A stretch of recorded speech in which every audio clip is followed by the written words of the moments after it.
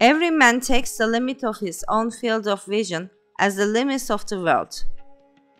The German researcher Albert scientifically proved in 1974 the existence of light and energy around the human body in terms of a biophoton field.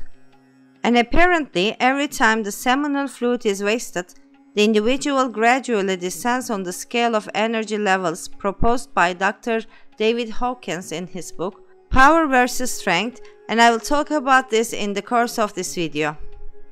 Continuing in his research, Dr. Pope also demonstrated that these biophotons originate in our DNA and are similar in nature to lasers.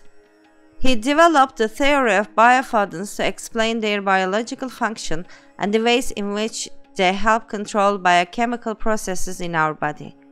Like Dr. Pope, there is an emerging trend of physicians who recognize that a much more powerful approach to approaching a deeper understanding of the human system is based on physics rather than chemistry, which is wrapped up in big pharma business. In that order, many scientists are beginning to recognize that the body is not only composed of tissues, blood vessels, and organs, but is also composed of energy or Qi, as it's known in traditional Chinese medicine. However, this energetic model was already known millennia ago by Tibetan medicine, traditional Chinese medicine, and Ayurvedic medicine.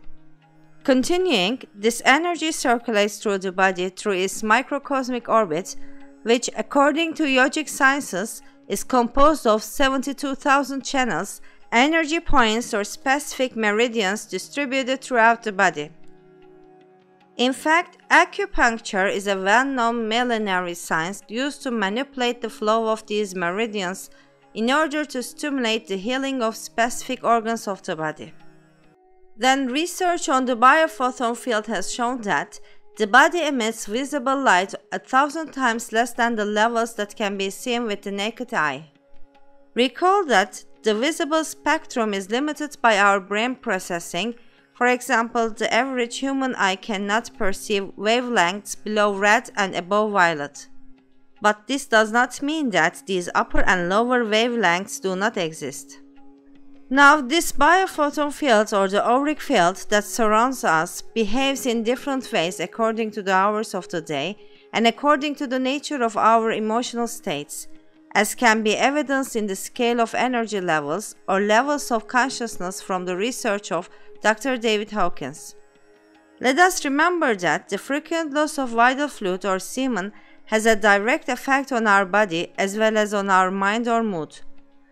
For everything is interconnected both inside and outside of us, a specific fact that was talked about in hermetics millennia ago, as is inside is outside, but more on this later.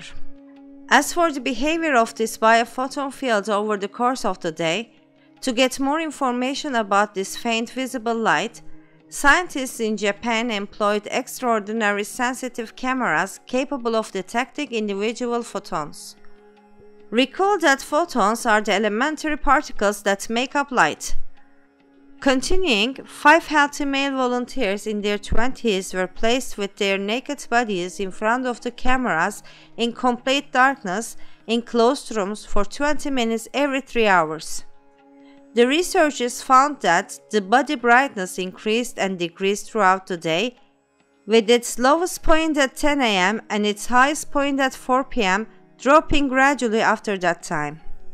Now, emotional states or levels of consciousness below 200 on the Dr. Hawkins scale, such as guilt, fear, apathy, and suffering, weaken all dimensions of our existence, such as our physical, mental, emotional, and energetic body, and this directly influences our perception and our relationship with everything around us.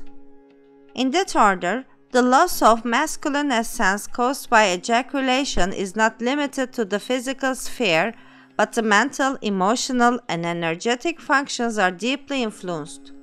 In fact, Chinese medicine already observed long ago that the cruel crimes are committed after the loss of seminal fluid, for after ejaculation, the mood of courage is usually at a low point. The individual is easily frightened and reacts violently. And this is one of the reasons why rape is sometimes followed by murder and mutilation. To increase and balance your energy levels, consume foods high in photons or sunlight, such as fruits and vegetables. Avoid saturating your dopamine levels with pornography and excessive ejaculation. Transform your pure sexual energy into refined subtle energy. Take cold showers, avoid junk food and sugary drinks, meditate, get adequate sunlight and exercise regularly. Thank you for watching the video.